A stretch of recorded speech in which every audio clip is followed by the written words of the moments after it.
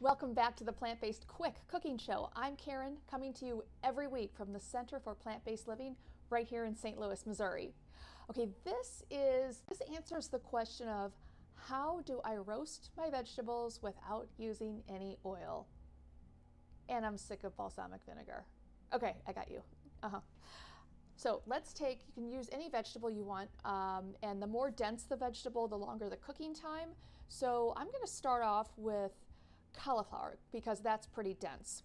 And we're going to make a spicy miso maple dressing. It's going to be great. All right, let's start off with a little bit of maple syrup, and all of the ratios are in the recipe below. And this is about 2.5 tablespoons or so. That's maple. This is rice vinegar. You can find it anywhere. This is coconut aminos. You can use soy sauce, light soy sauce, shoyu,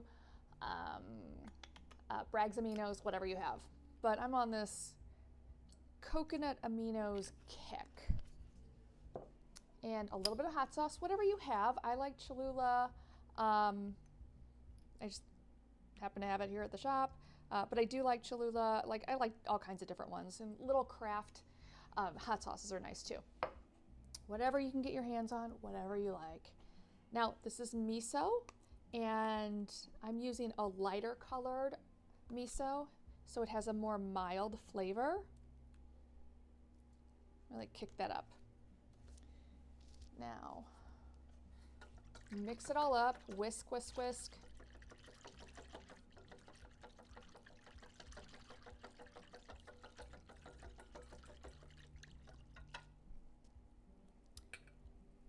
We're just going to pour it into our cauliflower. This is one entire head of cauliflower, just cut up into semi-large florets.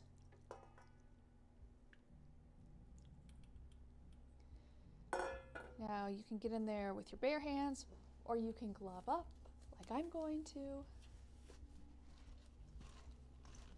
And really just get all of the parts nice and coated, as we do not want them to burn. They will char a little bit, and that's really what we're looking for. Almost a caramelization. That maple syrup is going to help it caramelize. Those sugars are so delicious.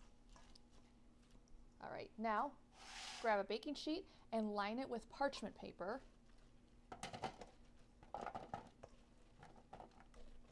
And you don't want them swimming in your dressing,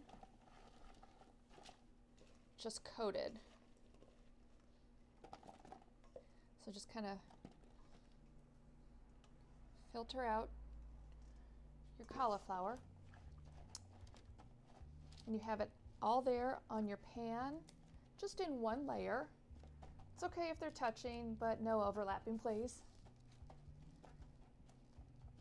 And we're going to put this in the oven.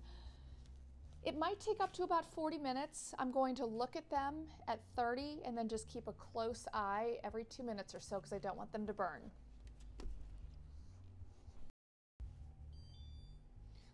We're ready. Ooh, hot. Oh, they look great. Oh, this nice little charring on the tops. Looks perfect. That's that caramelization that you can see. Oh, yum, yum, yum, yum, yum. All right, okay, I know it's gonna be hot, but I am going in. Little guy. Yeah. Just that nice little caramelization, little sweet, little heat. Oh, and that nice little crispy edge. Perfect. It's great. Now, I will tell you that this recipe has been adapted slightly from Food 52. So I have to give the Food 52 folks a shout out. This is a great one. This will definitely enter into my rotation. All right. Well, if you have a recipe for me, send it my way. 7 ingredients or less. Thanks for joining me this week for another episode of the Plant-Based Quick Cooking Show. I'll see you next week. Take good care.